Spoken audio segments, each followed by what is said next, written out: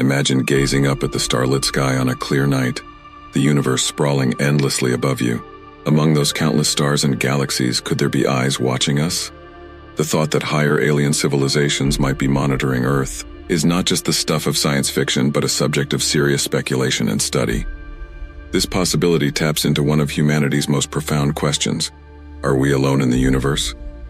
For centuries, humans have been fascinated by the idea of extraterrestrial life. From ancient astronomers to modern scientists, the quest to find other intelligent beings has been relentless. But what if the search is redundant because they have already found us? The idea that advanced alien civilizations are observing us might seem outlandish, but it is supported by some intriguing arguments and theories. One of the key ideas supporting this concept is the vastness of the universe itself.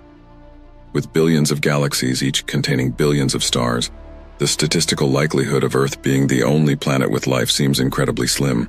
If life has arisen elsewhere, it is conceivable that some of these life forms have evolved into civilizations far more advanced than our own. These civilizations, with their superior technology and knowledge, might be capable of not only detecting our presence but actively monitoring us. Moreover, recent revelations and declassified documents from world governments and space agencies have added fuel to the fire.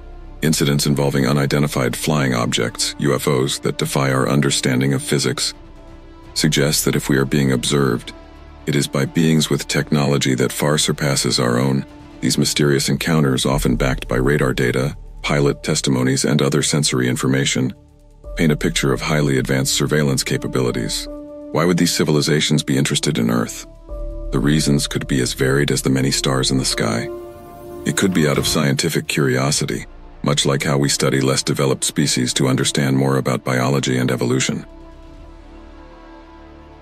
Perhaps they are keeping a benevolent watch over us like guardians of the galaxy, ensuring that we do not destroy ourselves with nuclear weapons or environmental catastrophes. Or maybe their intentions are not so benign, and monitoring is merely a precursor to something more direct. Engaging with the idea that we might be under the watchful eyes of a higher civilization forces us to confront our place in the cosmos. It challenges our perceptions of superiority and sovereignty on Earth. If we are being observed, what might these civilizations think of us? Are we seen as an immature species, reckless with our planet and ourselves, or as a potential future ally or threat? These questions are not just philosophical.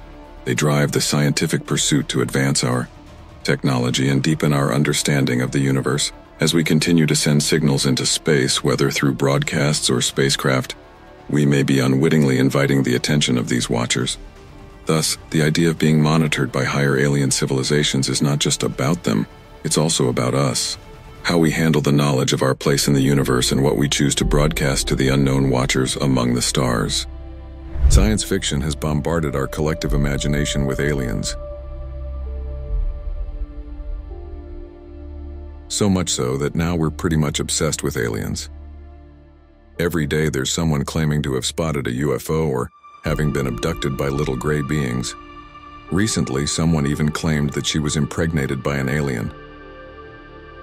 The world of imagination is boundless, but that claim is a bit too much, even for me.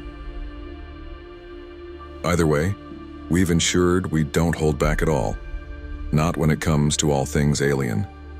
Countless alien civilizations and interplanetary conflicts between species reign large in our imaginations and on screen. Conspiracy theories are posted by the dozen on Reddit.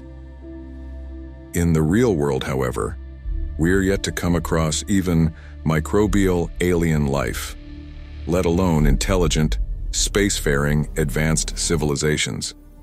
And ever since we evolved into moderately intelligent beings, there's been one question on everyone's minds: where are the aliens? The answer to that might actually be very simple. We are the ones being watched. Stealthily, by advanced beings who we can say are our cosmic ancestors. They can see us, but we can't see them. Have you ever experienced something surreal, something out of this world for a brief second and then, poof, gone?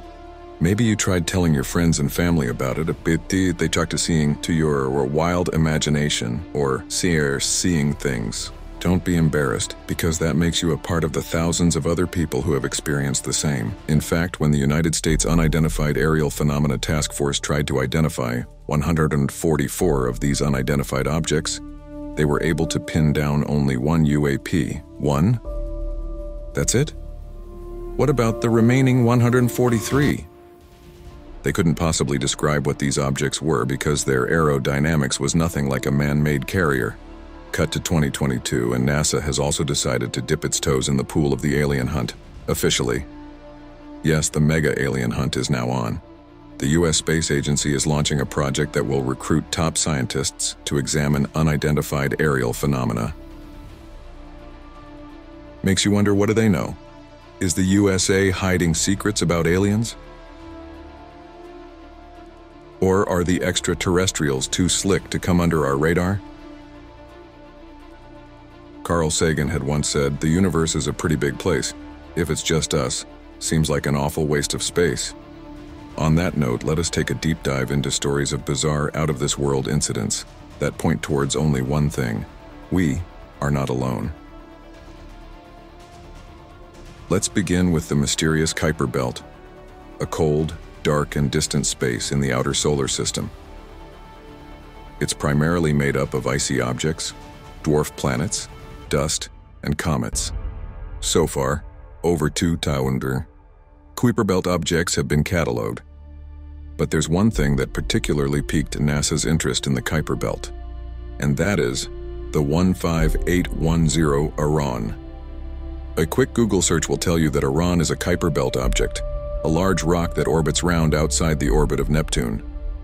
But is it a rock? In April 2016, NASA's New Horizons spacecraft reached the Kuiper Belt. After capturing its first target, Pluto, the probe turned its sight towards a large object on a strange trajectory.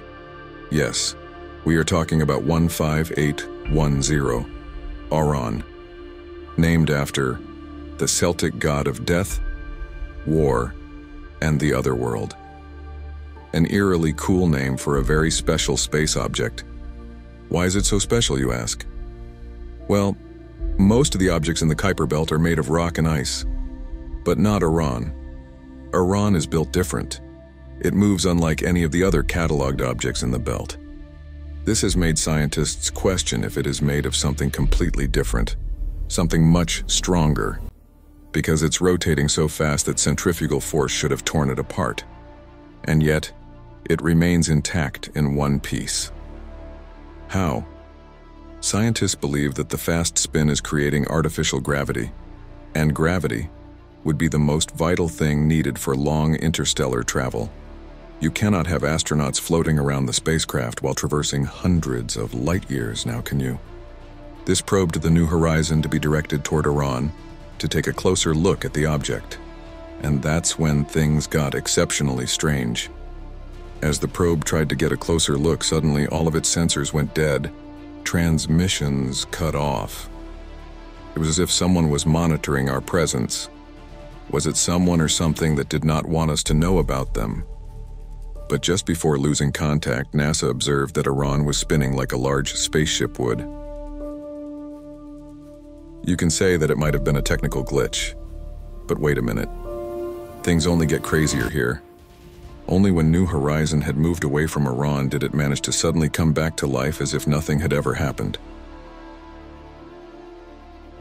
Eerie. Now, I would leave it to you to assume what it was, but if it's an intelligent alien civilization, it makes complete sense to stay far away from Earth and to silently observe us, from the cold and dark space in the Kuiper Belt. The next thing on our list is a recent event. China has claimed that it may have picked up signals from alien civilizations. Soon after, China went on to delete the report about the probable discovery. Why? Now, what is China hiding?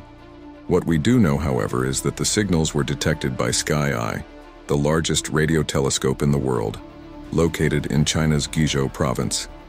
It has a diameter 500 meters or 1640 feet, and it officially launched a search for extraterrestrial life in September 2020.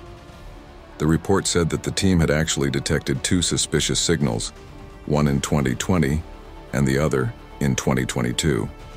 Since the news spread like a wildfire, China later released a statement. This is what it said.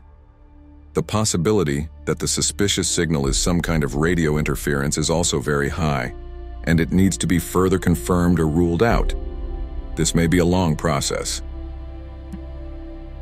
Well, this statement feels eerily similar to the one they put out about the signals coming from the direction of Proxima Centauri, isn't it?